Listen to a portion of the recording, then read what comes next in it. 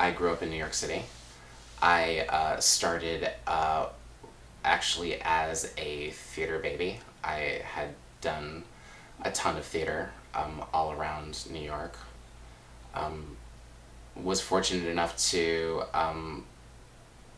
be a part of groups that would groups and choirs that would sing backup for acts like Paul Simon, Josh Groban, Hugh Masekela. Got to perform at Carnegie Hall, which is kind of amazing. I started to just sort of move in a little bit of a separate direction, other than music. I had always sort of done photography as a hobby.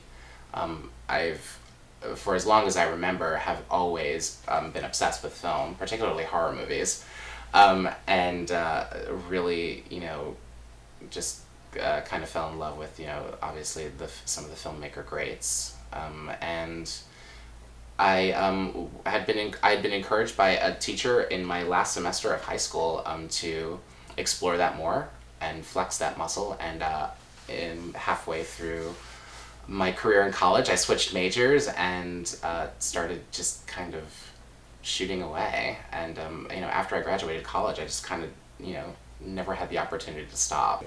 I really just want people to enjoy what they see. I think that being able to showcase an exhibition on multiple mediums, can, especially for the content of which we're focusing on, I think it can really sort of turn into like a carnival of imagery, which I really like to do in all of my shows. I like to think of my shows not just as filling a blank space with art, but filling a blank space with a theme and a feeling.